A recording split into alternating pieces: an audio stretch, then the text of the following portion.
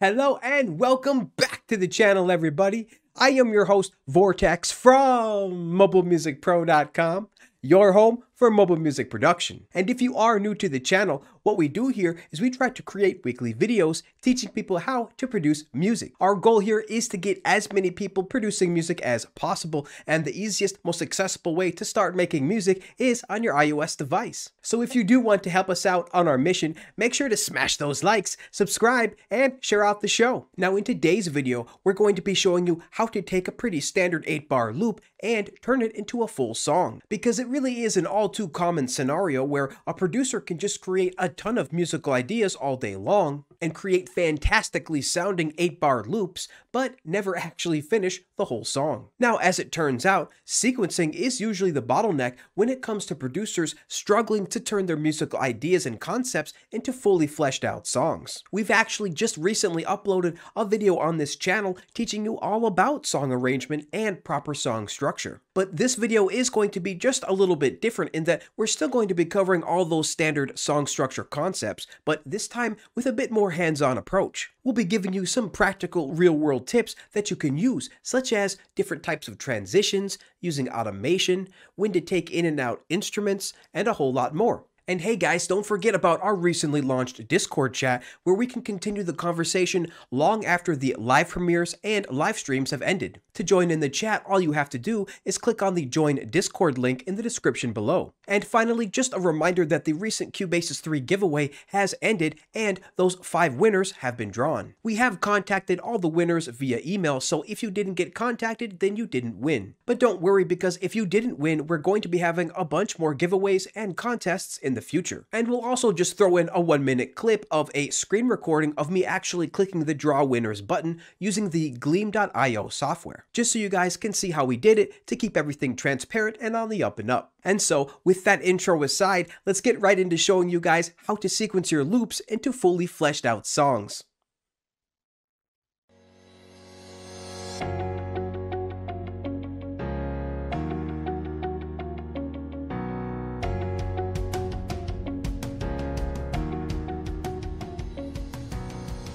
Hello and welcome everybody. We are wishing you the happiest of the happiest from Mobile Music Pro to wherever you are in the world. Now, we did want to offer our usual disclaimer here in that we don't want you to get too discouraged if the song that we're working with today isn't in the genre that you produce in. Just like the previous video that we released on this channel called How to Arrange Tracks in Cubasis 3, many, if not all, the concepts that we'll be talking about in today's video can be applied across a multitude of genres. Alright, so let's go ahead and get started.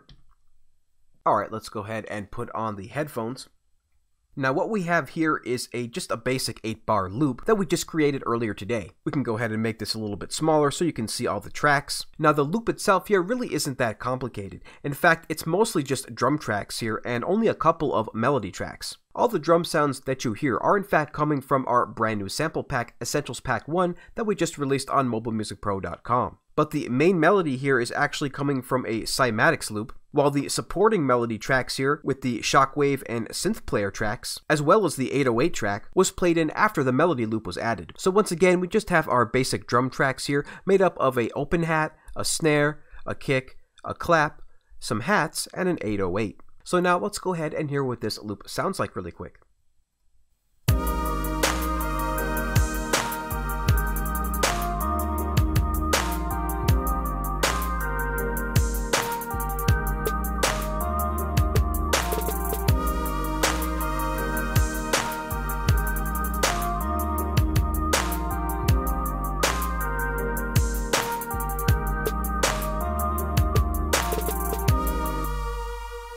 Alright, pretty cool. Just a pretty basic loop as you can hear. Kind of something out of the 90s R&B genre maybe. Now that we've familiarized ourselves with the loop, let's go ahead and talk about what we're going to do. So the first thing that we actually are going to do is create some song markers so we can have our structure nice and laid out. Then we'll go ahead and move this loop into that song structure, and at that point we can determine which instruments we need to remove and which instruments we need to add back in. And then finally we'll sort of glue the track all together with a few different transition sounds. So what we'll do now is go ahead and create these markers, and we'll fast forward to when that has been completed.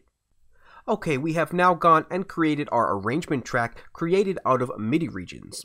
So let's see what that looks like. If we zoom in here, we can see we have our intro, verse 1, pre-chorus, chorus, one more pre-chorus, verse 2, the final pre-chorus, and then 2 more choruses and an outro. It looks like the outro is spelled wrong, so let me just fix that really quick. I'm definitely going to blame the spell check because it actually was in fact spell check's fault on that one, folks. So now let's go ahead and go back here, zoom out, and go back to our 8-bar loop.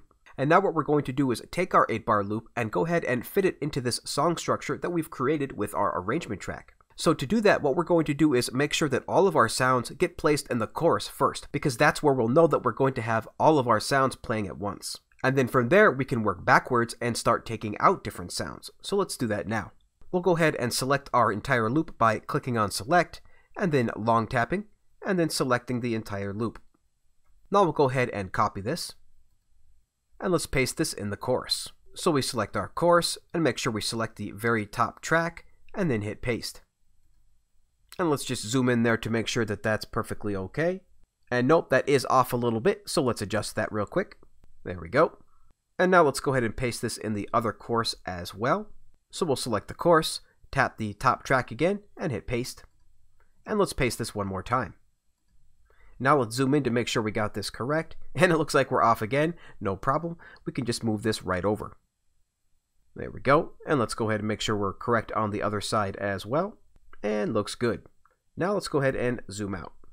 Alright, we are zoomed out, and as you can see, we have our choruses ready to go. So the next step would be to put in the verses. Now the verses are pretty much going to be the same as the choruses, except we're going to take out a few of these different sounds here.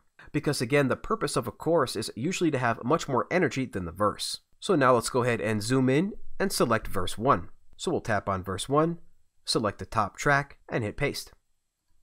Now what we're going to do here is first we're going to take out a few of these melodies, and we're probably going to take out some drums at some point as well. But first, let's remove these melodies. So we'll tap on select, and we'll long tap and select these melodies here and remove them by tapping on erase at the very top. Now let's go ahead and select these one more time so that we can paste these across the other verses as well. And let's go ahead and zoom out here and find the other verse. There it is, verse 2. Tap on verse 2, tap on that first track again, and hit paste.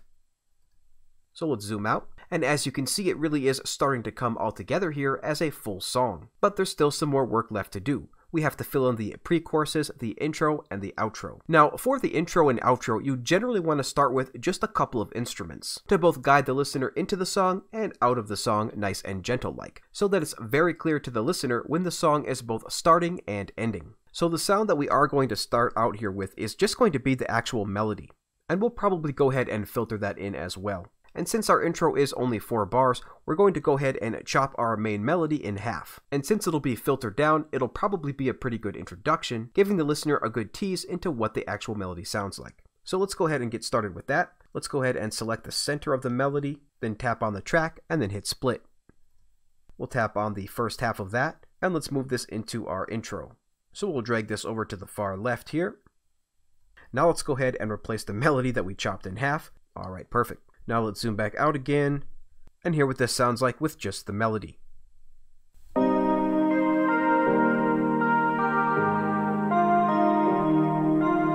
Okay, so let's go ahead and filter this in. We're going to automate a filter automation here. So we'll tap on the track, and let's go ahead and go to our insert effects, and we will add a filter. Find our filter, tap on that. Let's go ahead and move this all the way to the center here a little bit, and let's hear what this sounds like real quick.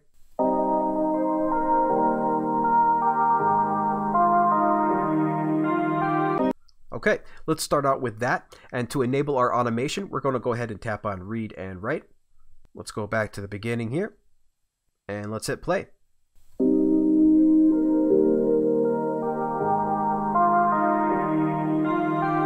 Now that has been automated, so we'll go ahead and close that. Let's scroll out here and zoom out a little bit. And what we're going to do here is, in order to build up the song, we're going to actually not have the hats play until the second part of the first verse. So let's zoom in and chop those hats in half. And I think we'll also remove the open hats for the verses as well. So let's go ahead and remove that. Alright, let's zoom out and let's hear what that sounds like.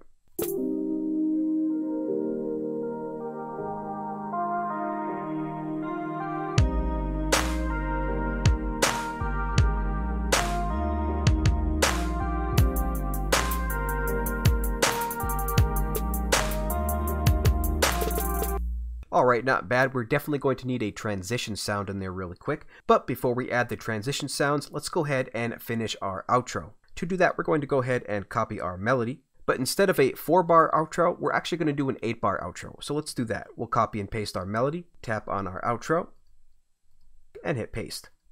Let's go ahead and drag out this outro. There we go. Now let's tap on our loop track and tap on our filter. Okay, so now we're going to go ahead and filter this out. So let's hit play.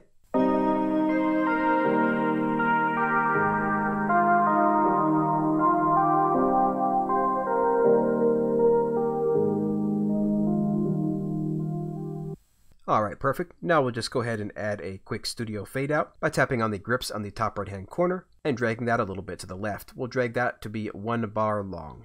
Alright, let's hear what this sounds like.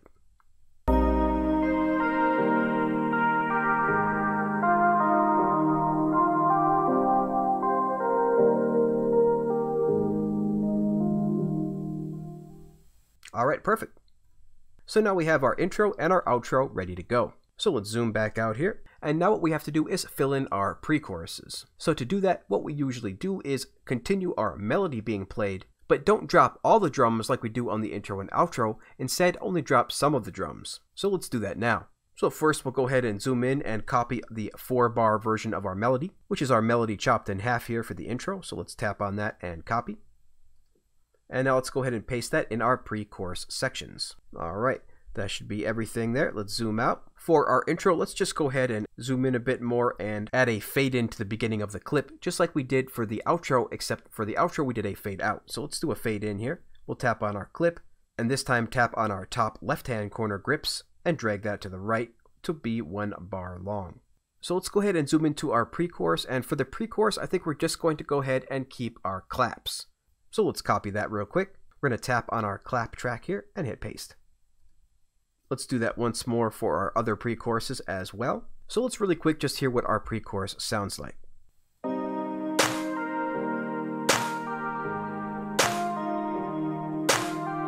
Alright, I think that'll work for now. Now it is time to add in our transition sounds. And those usually come in the form of risers and downlifters. And the places you usually add those are in the intros and pre-choruses. So let's do that now. Let's go ahead and scroll to the left, create ourselves a new audio track. No, actually, we're going to make this yellow. There we go. Yeah, that works.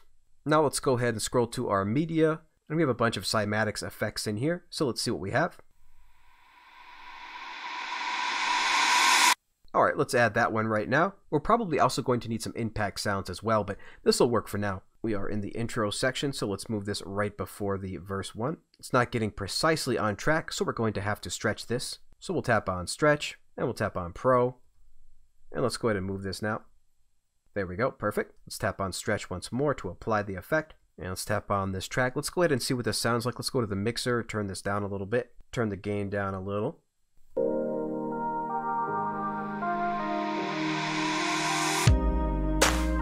A little bit more subtle. I think that'll work. So let's close out of this for now and zoom back out. And since this really is only for demonstration purposes, I think we're going to use this across all of our transitions here. So let's copy this and put this in our pre-chorus as well. Now we're also going to need some fills. And a great way to put in a fill is actually to take the last part of your drum track and place that in the beginning of it. So in our case for the intro, we're just going to go ahead and copy those snares. Place that right in the first part of the intro here. Alright, let's hear what that sounds like now.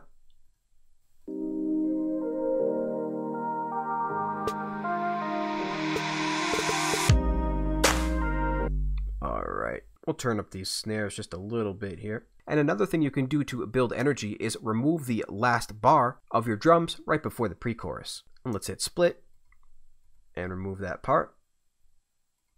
And let's remove our kicks there as well and remove that part. Okay, now it's time to add some impacts and some downlifters. These are more of these transitioning effects that takes us from one part of the song to the other. So let's go back to our media bay. Alright, let's use that one right there. Let's add a new track first, and let's add our new audio. Let's zoom in here, and there we go, already aligned to the grid, but it is going to be a little bit too long. So we're going to move this over here, right in the pre-chorus. And let's stretch this a bit because it is too long. So we'll go to our Pro and let's go ahead and stretch this down to just 4 bars.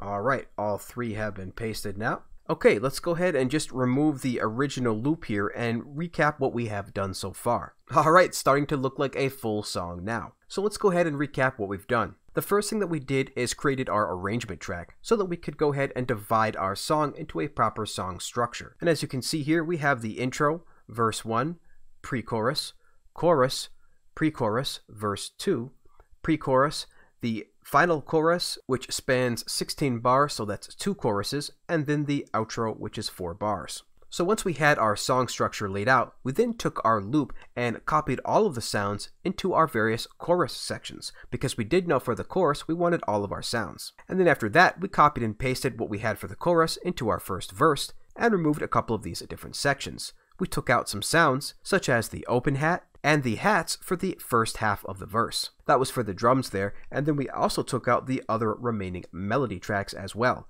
leaving only the first melody loop right here at the very bottom. Then once we had our verse tracks, we then created our intro and our outro by simply only having our melody track combined with our snare track. After that, we created our pre-choruses, which are pretty much just made up of claps for now, and then after that we were able to add our effects, and those are what really glues the track together. So we added our risers here at the bottom, and then we added our cymbals after that. And that was pretty much it, folks. We then had ourselves a full song. Now, of course, there's still a ton more little tiny details and things that we would like to add if we were actually producing this song for an album. But for demonstration purposes, I think this really gets to the meat of how you want to turn your 8-bar loop into a full song. And so now, finally, let's go ahead and hear what this sounds like.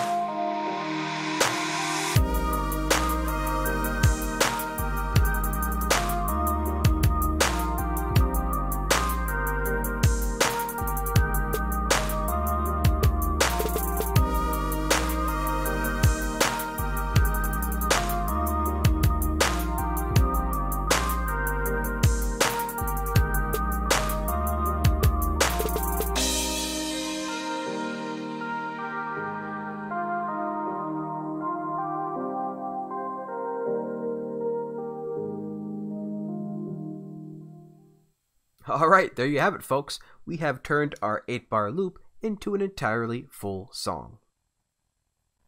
Alright, we hope you guys enjoyed that. Now, really quickly, we did want to just go over those 5 giveaway winners that we had for our recent Cubasis 3 giveaway. So what we're going to do is play a quick video for you of us actually using the Gleam.io website and software to draw those winners. So here we are on the website, and I'm going to tap on Draw Winners. And as you can see, 5 winners can be picked with a potential of 32 users that have entered. So we'll tap on Draw. And that'll just take a second here. And once that is ready, you can see we have drawn our 5 winners. And there we are, Sasha, Marquise, Greg H, Tio, and Greg B. So definitely congratulations to those winners. And if you didn't win, guys, don't worry. We will be having a bunch more giveaways and contests in the future.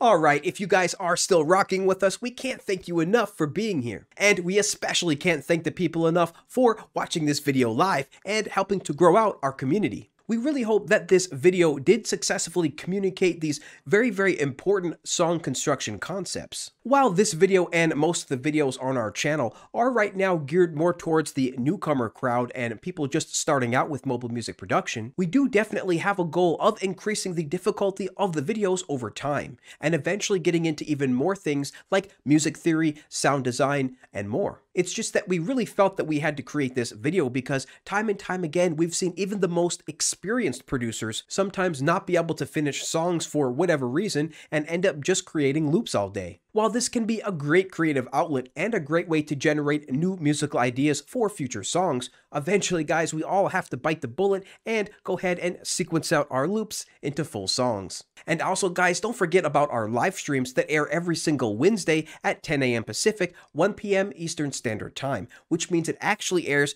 just about an hour or two or so after our live premieres air on Wednesdays at 8 a.m. Pacific, 11 a.m. Eastern Standard Time. And don't forget about our recently launched Discord chat where the conversation can continue long after the live premieres and live streams. To join in the fun, all you have to do is click on the Join Discord link in the description below. We've got a bunch of different channels in there like collaborations and creations where you guys can share your stuff in a super friendly, very welcoming, non-judgmental environment. And as always, guys, we have a ton more content coming, so if you do want to keep up with everything that we're doing, make sure to join our free mailing list at mobilemusicpro.com and subscribe to this channel. And so, until next time, everybody, keep talking music, and we'll see you later.